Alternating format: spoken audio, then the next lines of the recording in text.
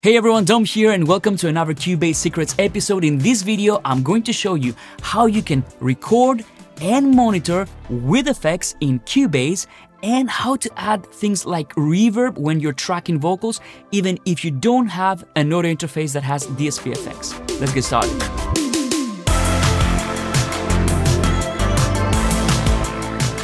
There are many reasons why you'd like to record or monitor with effects.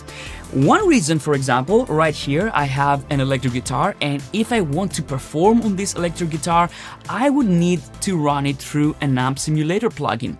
Because if I play it right now, I have the direct input sound, which is not really inspiring, and I cannot really adjust my performance according to the amp sound that I'm going to have later on. So what happens when you connect your guitar or your microphone to your audio interface? You're going to get this direct sound.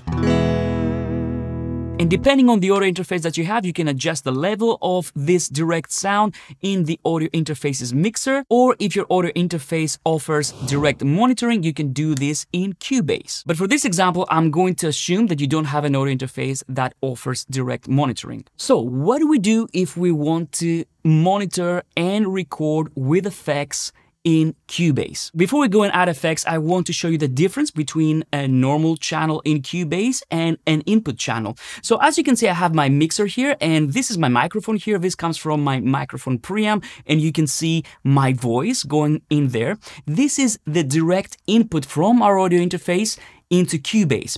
And right here, I have my guitar input. So if I play my guitar, you will see if I open my channel settings, I'm also able to see my spectrum analyzer in real time.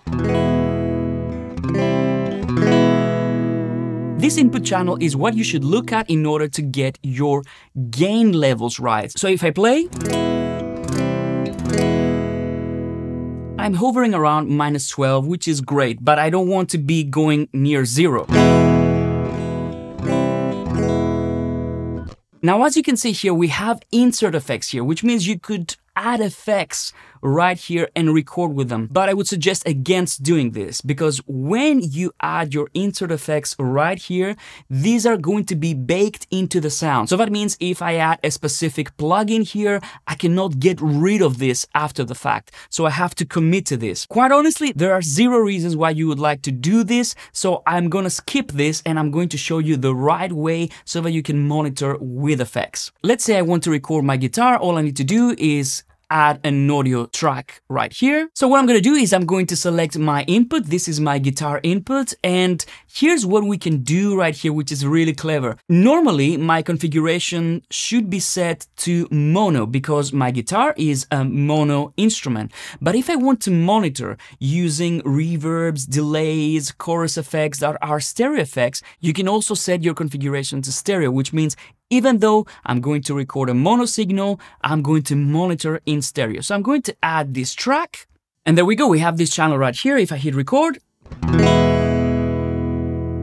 I'm recording my DI sound. Now, of course, like we said, I want to monitor my guitar with effects. In order to do this, you need to do a couple of things. The first thing is you need to make sure that you lower the volume of your direct signal of your guitar all the way down from your audio interface's mixer. Now, if I play my guitar, you will see it goes into the guitar input, but we don't hear anything. Now, in order to be able to hear something, we need to turn on monitoring. And this is this little icon right here. So if I click on monitor, now I can listen to my guitar sound again.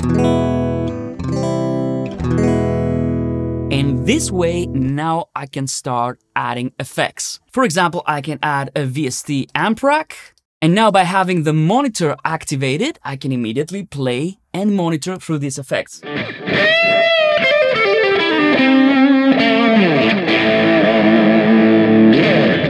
And the great thing that I can do now is I can set my level right here by using this fader. And like I mentioned before, I can even monitor stereo effects like this preset from Guitar Rig.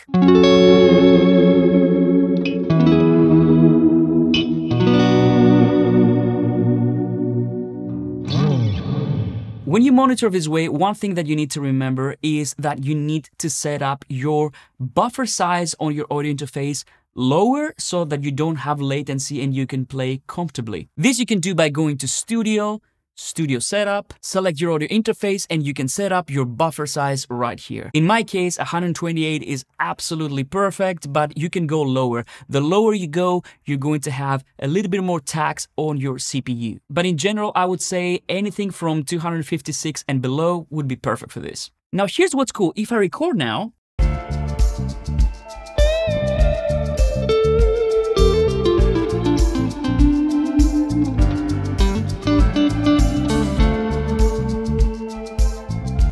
I'm monitoring with effects, but I'm actually recording without effects. So let's solo this track. And let's deactivate the effects.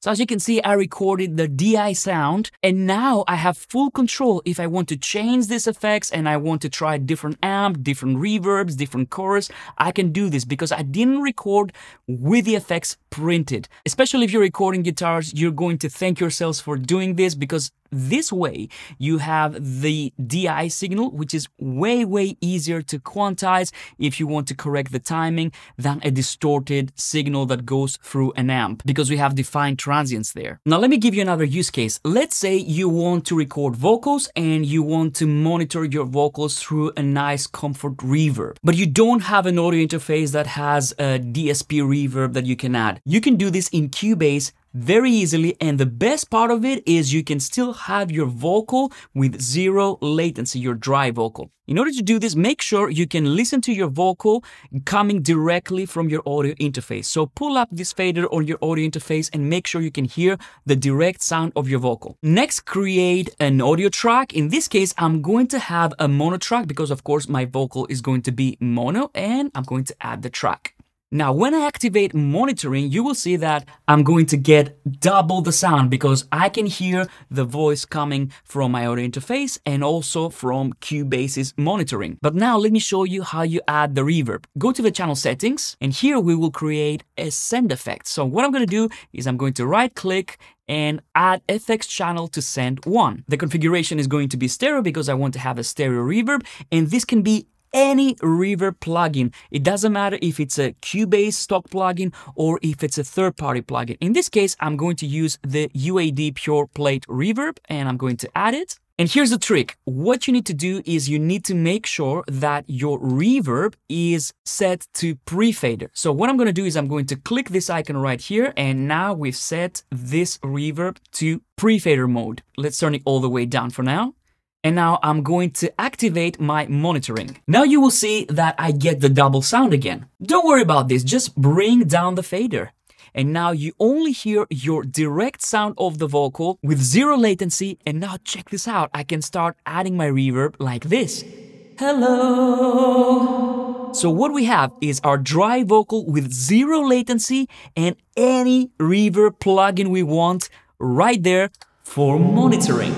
How cool is that? When you're done with recording, all you need to do is turn off monitoring and then pull your fader back up. So to recap, what you can do in Cubase, you can record with effects, you can monitor with effects, and you can also record directly with no latency while adding comfort reverb for your singer. I hope you enjoyed this video, have loads of fun, and I'll see you on the next one. Bye-bye.